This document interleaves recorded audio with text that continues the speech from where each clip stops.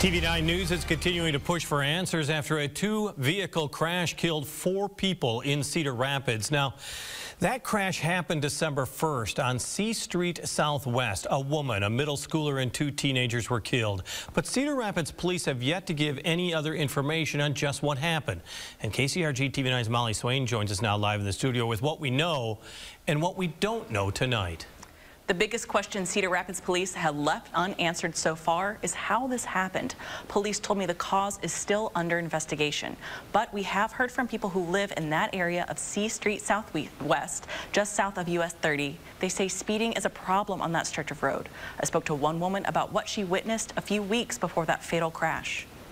I thought, if I didn't get out of the way, I definitely probably would have gotten hit. Kylie Meskimen told me about one night in November when just driving home felt life-threatening. I was extremely afraid. Meskimen said she witnessed 2 cars street racing down C Street Southwest. I noticed that there was a car on the opposite side of the lane and then on the right side of the lane, like they were racing each other down the road. She said she was at this light at the entrance to Aegon Asset Management. When it hit her, what was going on? I thought they were just passing each other because it happens a lot over there.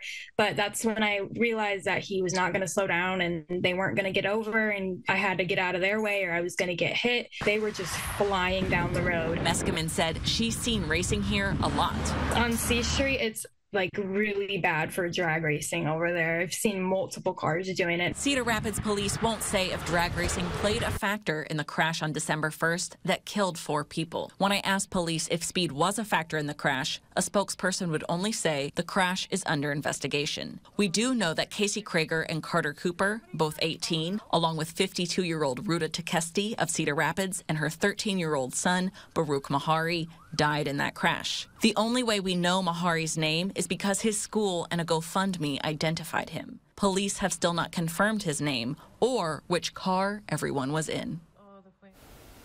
Police have not shared a timeline for when the investigation might be complete.